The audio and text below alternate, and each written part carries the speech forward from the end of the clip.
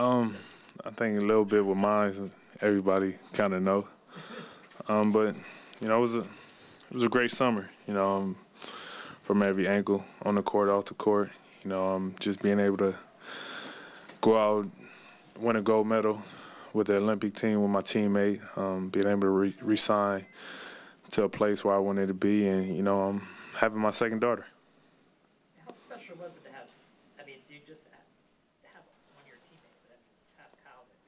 It was everything. Especially Cal with everything we accomplished together. Playing in the All-Star game together.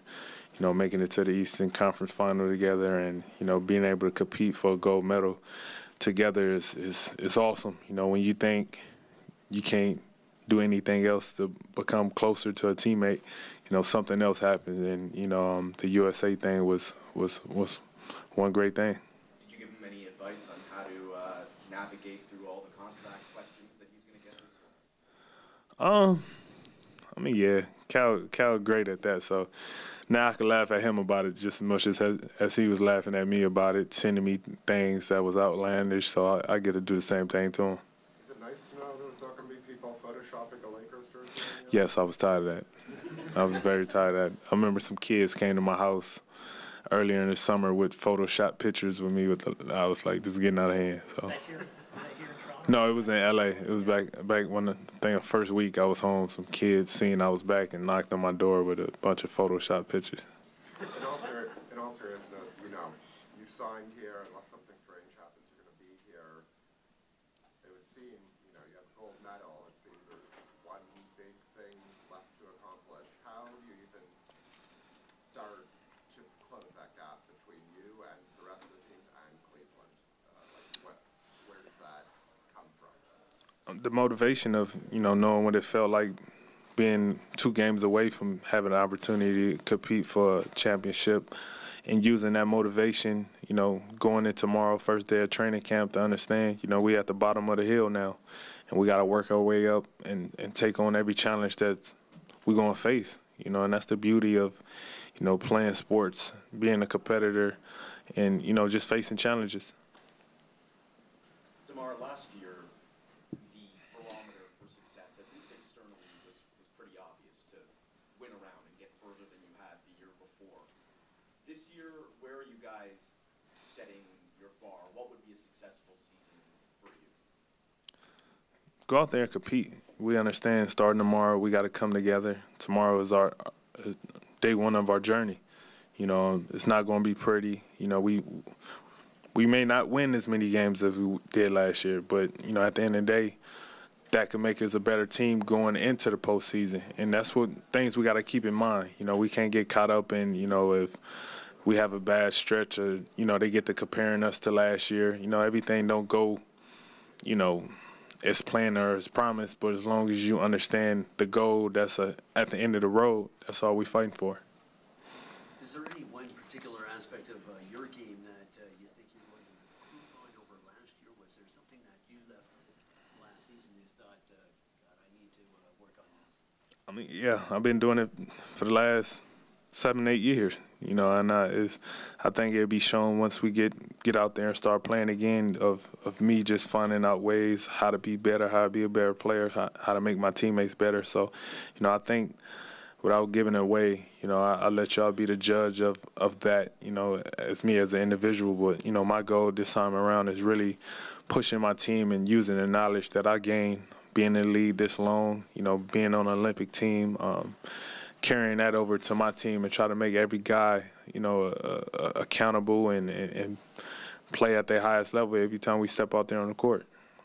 DeMar, you had the chance, obviously, to compete this summer at the Olympics, but given the playoff run that you guys experienced, how much have you been looking forward to getting back to this moment and getting a new season started and a new chance to compete? All summer. Even during, it's crazy even say during the Olympics, even though we was playing, practicing for the Olympic team, at the same time, I was working towards this season, understanding what I need to do to get better, working on my body, working on everything that needs to be done for me to be able to withstand another long season, to get back to the point to where we was at. And it was great to have my teammate there at the same time and being able to talk about what we need to do to be better at the same time. We competing for a gold medal. DeMar, what does Jarrett Sullinger add to the mix? So much versatility. A guy that can play down in the post, a great passer, a guy who could pick and pop, step out to the three-point line, knock down threes, give us extra spacing on the floor, a heck of a rebounder. All them elements in one is great when you have a player like Jared. So it's going to be awesome just getting him accustomed to our offense and, how we play. I think it's going to do nothing but get better. Did you ever get a chance, because this being Olympic year, first time this team has gone to the end of May, did you get a chance to recharge your batteries a little bit? Yeah, I took the smart approach this year, during the Olympics, before, right when I got home, just really taking care of your body, because it's physically draining, it's mentally draining at the same time. So you got to be able to understand how to balance it. A couple years ago when I did it, I was just nonstop. I felt like I couldn't stop. I didn't want to stop. This time around, I just try to manage everything I did the correct way, and so I could feel good, be healthy coming into the season. When a player plays as long as you have now, coming through high school, college, now the Olympic team, as well as Wayne, is there anything you picked up from Coach K and Coach Boeheim while you were hanging out with them? Yeah, all them coaches, Thibodeau, being around all them great minds. You always catch up on little things here or there that you could apply, to yourself, where you could carry over to, your team. It's all about, talking to coaches. Even Monty Williams, played a big part in just listening to him, his approach of his mindset from being a player to a coach, how he look at the game, how he evaluates certain things. So you kind of use that as your educational form as a player, and it makes you more knowledgeable, mentally. And sometimes that's more benefiting than, gaining something on the court, just that knowledge. And, I think I learned a lot of that this time around. Marlon's been made about Colin Kaepernick protesting police brutality, WNBA players protesting police brutality. Do you, your teammates, plan on taking a stand? Also, do you think it's important as someone with, notoriety to take a stand against perceived injustice? Yes, without a doubt, all that, and at the same time, we all, as individuals on this team, been through different things, in our lives. And, it's definitely a sensitive thing that, I think I definitely will take an approach to it, because I had a close friend of mine, a couple of weeks ago that was murdered by the police, shot 17 times. It was something I haven't spoke out about. It was more so of, just understanding what's going on in a society and how much I can help. And that's what it's all about. So most definitely, I think we will, and I will for sure. And do you know what manner will it be, similar to Kaepernick, or you guys discussed how you might? It's many a ways, as long as we do it, just making sure we all on one accord, and anything we do, we supporting one another, and that's what it's all about, being able to try to make a difference, and understanding everybody point of view, thought process, because like you said, everybody didn't grow up in Compton, so their point of view on something may be different from mine. So just more so having that dialogue and getting everybody together and understanding how can we help to be beneficial to, the outside world, so to speak. Some people who grew up in Compton, living in Compton now, how do you think, what's the, get to take a barometer, temperature of the situation? How do you think it is? I mean, it's definitely tough. It's in a sense it's chaotic, because you want change to happen so quick.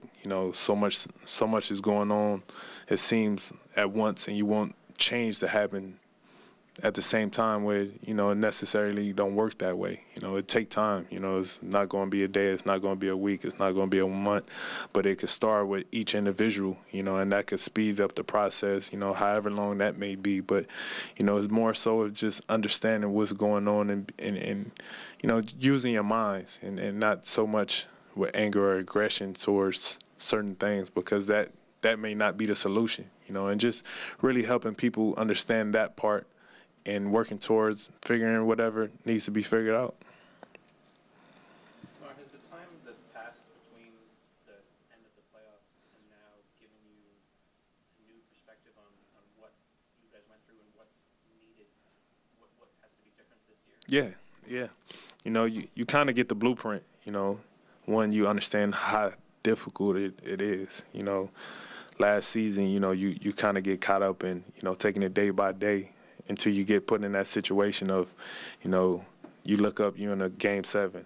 You look up again, you're in another game 7. You really understand how hard you have to play when you have an opportunity to close out a series, and have that in your mind going into the playoffs, give you a different perspective on how to take a 3-2 lead, when you at home or you on the road, how to close it out to make sure it's not a game 7. Little things like that you kind of really understand more, instead of somebody telling you need to play this game 6 like it's a game 7, and not wait till you're in a game 7. So things like that, just understanding that blueprint of it, really gonna help us a lot. Obviously, what happened with Kevin and Golden State was sort of the big move of the summer. Is there anything that happened in the East that really caught your attention? Definitely a few teams that got better. Obviously, DeRozan going to New York, Joakim Noah, Indiana got a lot better. And it's great when you see it. As a competitor, you want to see things like that. Boston getting Al Horford. It's gonna be great. That's the things that get you excited for the season, and can't wait to play against them teams.